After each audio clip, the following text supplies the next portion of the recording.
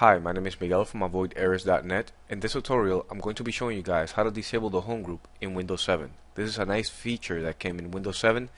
Most of the people don't even know they have it, or they're not using it. When you open any folder, it comes out here to the left, home group. Now I'm going to show you how to disable this.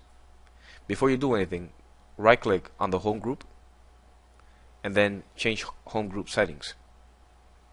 Here click on leave the home group. This is in case you're already in the home group without knowing. Confirm.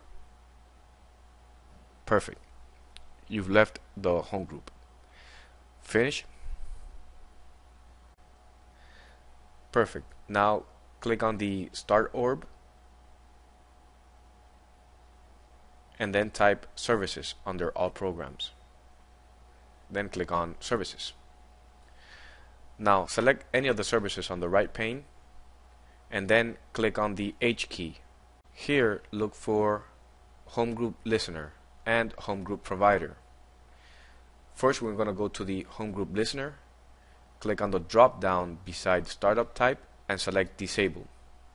You can click on stop and then apply, or apply then stop, however you like. Click on OK and then do the same for home group provider. Double click. From the startup type drop down, select disabled, apply and stop.